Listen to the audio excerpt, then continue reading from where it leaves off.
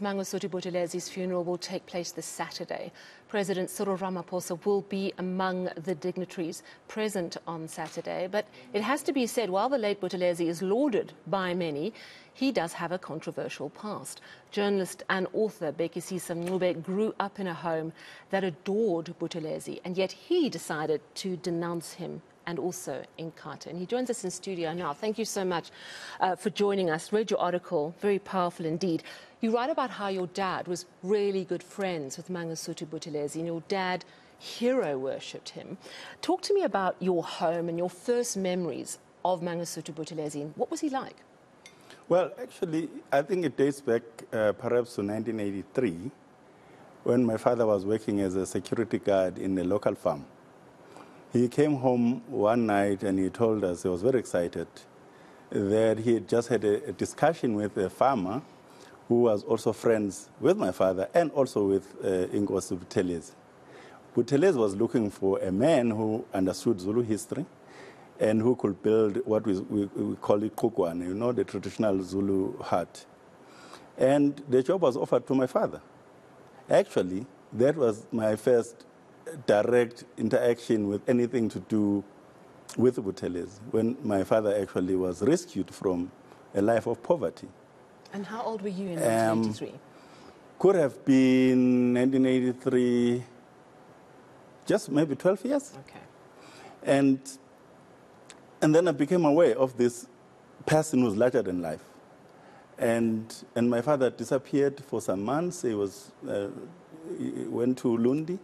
And actually, he rebuilt. By 1987, he had completed the rebuilding of the palace of King Lechuayo in Ondini, which still stands to this day. So it's a very conflicting in the sense that he contributed directly to my family in terms of our sustenance as a family. And we were living a life of poverty before that. My father had odd jobs on the farms, and it's no wonder then that your home lauded this man, because he rescued your family in many, many ways. Yet in 1986, you write, so you would have been what, 15, 16, you denounced him. Okay, so what made you do that? Well, it's a culmination of many things. I wanted to read, and my elder brother, who has since passed on, just brought material at home from all sorts, banned or unbanned, you know, English literature, and I was just reading. I started reading things in English before I understood a word of English. I would read a book until I finished it. I remember the Fools and Other Stories by Njabulo Ndebele. I read the whole of that book with a little bit of using a dictionary on the side, trying to make sense of it. And because of that, then when my father started bringing home the speeches by Mangosuthu Buthelezi that were written in Zulu and English, it was like a treasure trove. You know, I just wouldn't, if I had a moment after looking after the cows and whatever, I just buried myself in reading this man's speeches. Beautifully written, emotive language, very strong. It will move you. It will move emotionally, will move you, you know. But my brother was also in love with Buthelezi because Buthelezi was a man of history and a man who was a nationalist and wanted something for the Zulu nation. So we all sort of appreciated that. But then my brother was also dabbling into the ANC literature and newspapers. Don't ask me where he got newspapers, because we were in a village of a shop called Ehabin. There was no shop that sold newspapers there. But my brother kept a tool choir where he was doing newspaper cuttings. So if you miss the newspaper, it didn't matter. I will go and find that exercise book. You had a veritable library at home. Exactly, I had a library at home. So, and then the more I was reading, the more I was like, there's something that does not make sense about this. And what was that? That everybody else, but what just didn't make sense was why he was overwhelming he was omnipresent in our lives. At school, we had a lesson every Thursday called Ubuntu Boto, which was nothing but about the glorifying Buthelezi. And we had songs and slogans. One of them was about Ubani umntwana ongaphumuli, who is the prince who never rests. So And then we'd shout, Usheng. You were kicking back perhaps at this man who seemed like a god and who had almost this cult-like following. Okay, so I get that. But then things got really hairy for you because you ended up, I understand, on the Eshowe 19 hit list. Is that right? That's just before the elections, and I was already in Durban at university at the time. And then I got a call to say, you need to be careful. I said, what is happening? They said, we just found the pamphlets distributed in the whole of the village, clearly marked Eshowe IFP office. Eshowe 19 were called. All people who were suspected to be ANC activists in the area were listed there, and the community was encouraged to permanently remove us. What was at the heart, then, of the rift? Because those of us who were alive in the 80s and 90s, we remember those horrific reports of violence between ANC and IFP playing out in townships like Umlazi. I remember speaking to a colleague of mine in his hometown where he said you would walk the streets and there would be bodies littered on the roads. What was at the heart of that conflict when Buthelezi, on the face of it, sort of said that he was almost an envoy of the ANC? It was very difficult because when I started mingling with the people who were in the ANC underground, in the same year that I denounced Buthelezi in 1986, they started explaining this thing in a simpler language, you know, because I thought the struggle for me was quite simple. People are fighting for liberation. I thought fighting for liberation means getting an AK-47 and killing a white man. It was very simple. And I told them I already have a target. I said, no, it doesn't work like that. We have to do political education first. Yeah, yeah. And that is when I started comparing the literature of the IFP and the literature of the ANC and the PAC.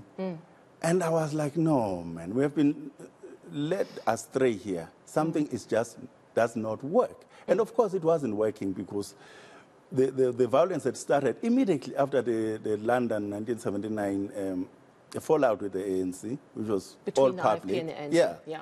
So things went badly wrong at that point. Things went absolutely. And my village was somehow protected. We were in the middle of Eshowe and Mbangeni.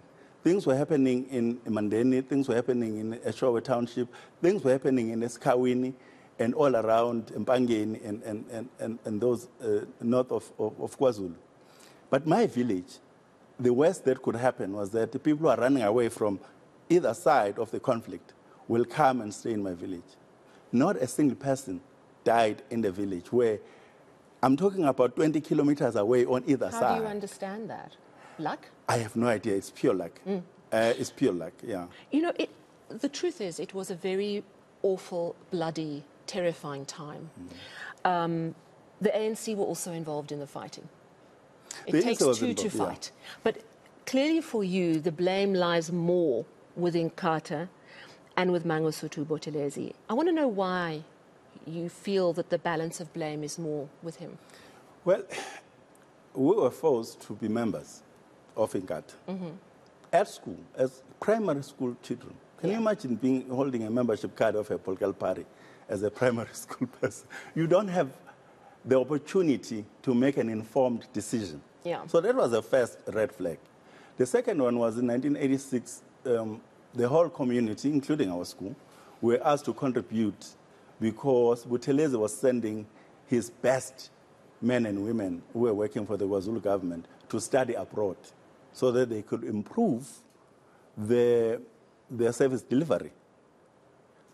So it was standard. If Buthelezi said something, because he will come as a president of the IFP, the prime minister of the Zulu King. And so he expected a contribution. And then everybody paid, but it turns out we were paying for the Caprivi trainees to go and be trained, who in turn came back and killed our people. Let's talk about Boipatong as an example. It was in 1992. 45 people were killed. I was just reading an account of it. It was brutal. And if we remember back to the early 90s, it was a very tenuous time. We honestly didn't know which way things were going to go. Were we going to descend into all-out brutal civil war in our country? Or would we make a miraculous transition to democracy? It was a very scary time.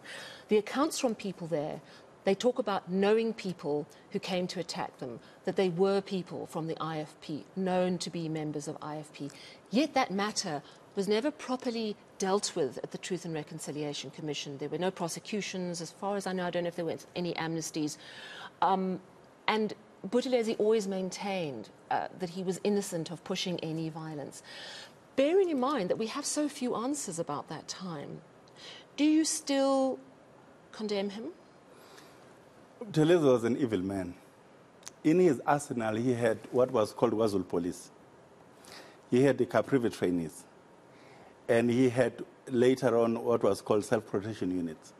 If we're talking about the balance of forces, the ANC only had, what, plus or minus 3,000 members of the MK that came back in the country very late. Before that, all these armies were up against unarmed people. Well, unarmed in the sense that they were not getting arms directly from the ANC. Buthelezi gave my father a firearm. Not just my father. When the late ANC Youth League president, can't remember his name now, he said he wanted to march to Ulundi. Buthelezi called all the Zulus to Ulundi. Firearms were handed as if someone was giving you a soup in a soup kitchen. You bring your ID, you write your name, later on you'll go and collect your license. But I mean, this was a low-grade civil war.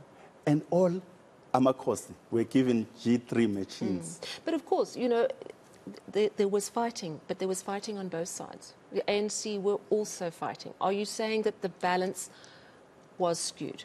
The balance was skewed. You'll remember what happened in 1995, the Shobashobane massacre. Christmas Day, people are doing their meals in the morning, and the Amabuto, we call them Inkatha impis, they attacked the village and killed everything they could find.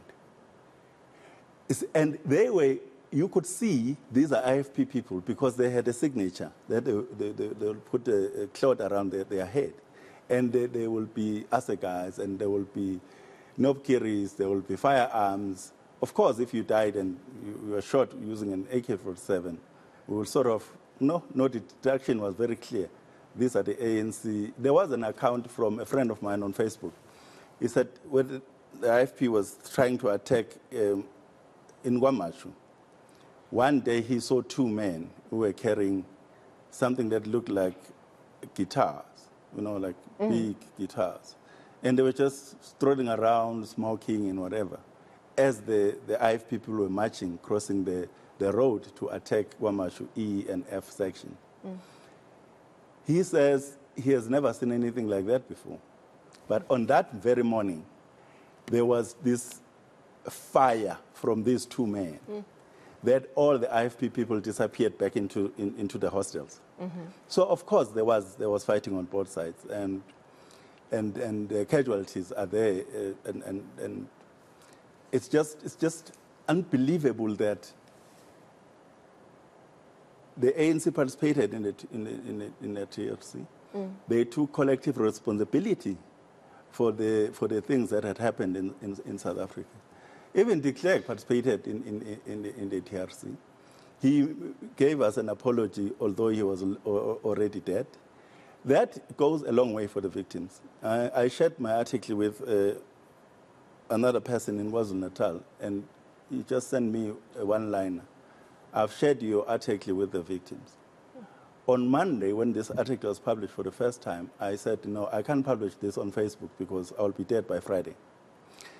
And then I said to people, if you're interested, I'll send it via WhatsApp. I spent the whole day, I didn't work. I spent the whole day counseling people. My sister was raped. We slept in the open. My brother they killed my father like a dog. One woman who was a teacher said, they killed my father like a dog. And nobody said a word after that.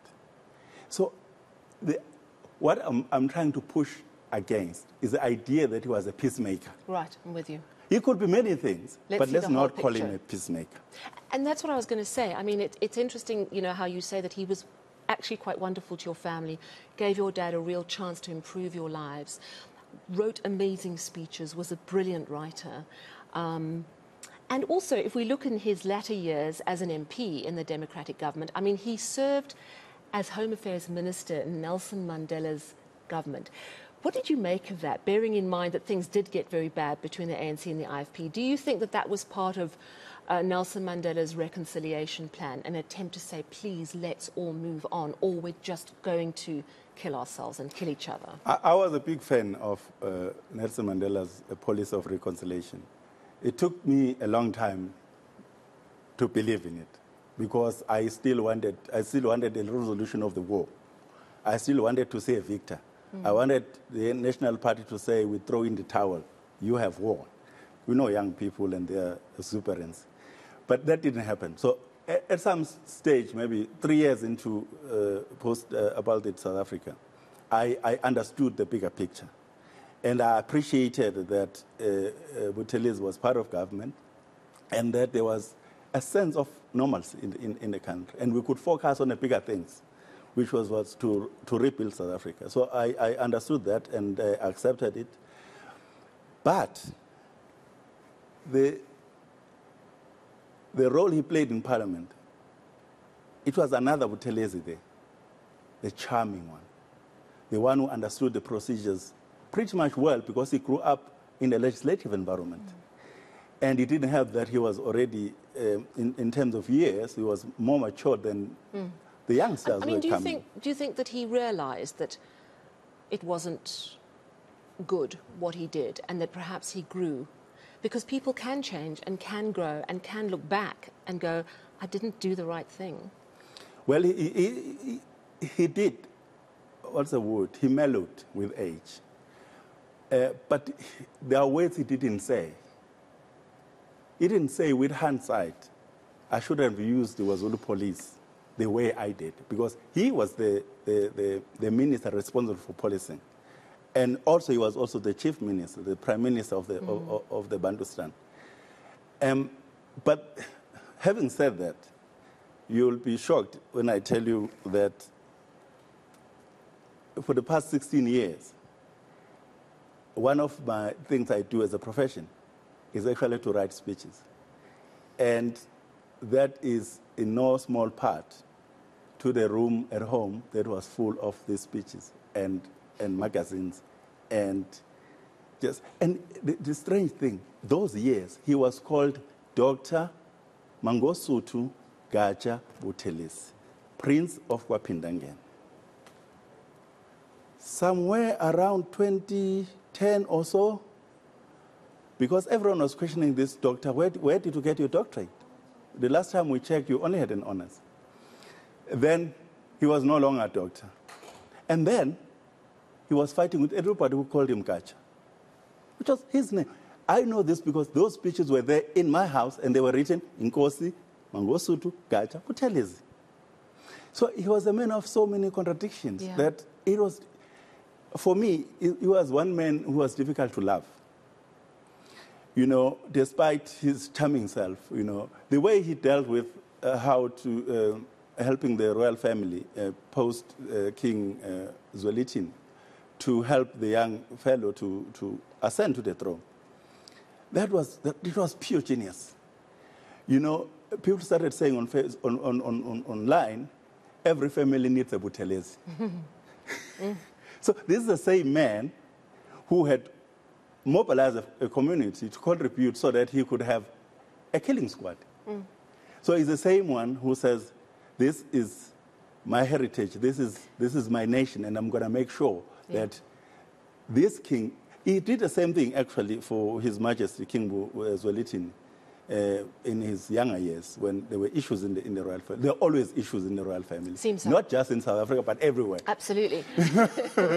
And he has been there for for more than 3 generations of kings. And that part, the only problem was that everything had to be deployed in the service of Buthelezi, the dictator, Buthelezi, the politician. We have to wrap, but I can't let you go without asking, bearing in mind that your dad hero worshipped him. I'm not sure if your dad's still around. Still alive, yeah. Have you ever had this chat with your dad? Have you ever been able to, between the two of you, sort of reconcile your very different views on this man? We've never done that. That opportunity, I think, has passed. But I will tell you something even more bizarre. In 1994, my father came back home in a shower in Ehabini, where I grew up. He was in a jovial mood that weekend. And he said, your Mandela is now president. I'm going to be free. This year, I'm not paying anyone for school fees. And he didn't do that. I was no longer at home. We had already fought in 1993 because they didn't want me to do higher education. So we're no longer on speaking terms anyway. But he just said that, and he didn't pay for anybody. Because said, you chose Mandela over Buthelezi. This is your baby. I won't be bothered. That's how deep the rapture went, was running through in families. And it's not just my family. Yeah.